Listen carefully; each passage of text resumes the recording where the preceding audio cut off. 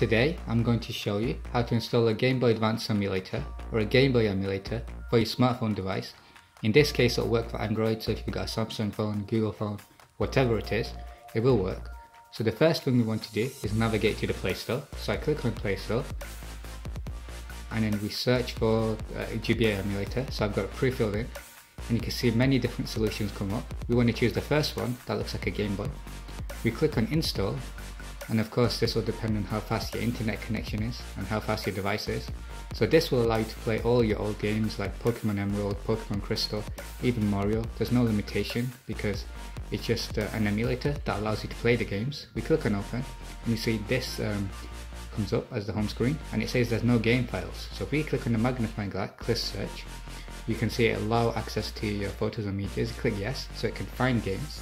You can see right now it's not going to find any games because we've got no games downloaded. What we want to do is go to your browser. So let's click on home, let's click on Chrome, which is the browser, navigate to Google or whatever it is, and let's search for Pokemon Emerald ROM.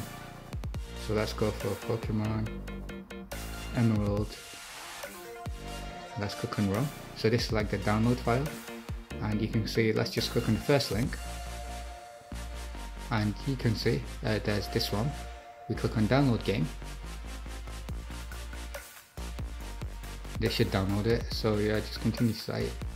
Let's click on download game again and it's gonna start soon, so let's hope it starts. Okay, now you can see the game is downloading and sooner or later this should be fixed or downloaded. This is downloading as a zip file, but the emulator is very smart and it will be able to extract this data. So you can see there's 2 seconds left. So yeah, it is currently downloaded. So let's go back to the ROM that we downloaded, or the emulator. Let's open it. So exit and let's click open it again. Let's click search and you can see it has now found the game, and this is the Pokemon Emerald game we downloaded. You click on OK. An ad does come up, but it is free, but after that it's completely fine. If you want to double the speed, we can, and you can see yes, now you can play Pokemon games. So yeah, it's that easy.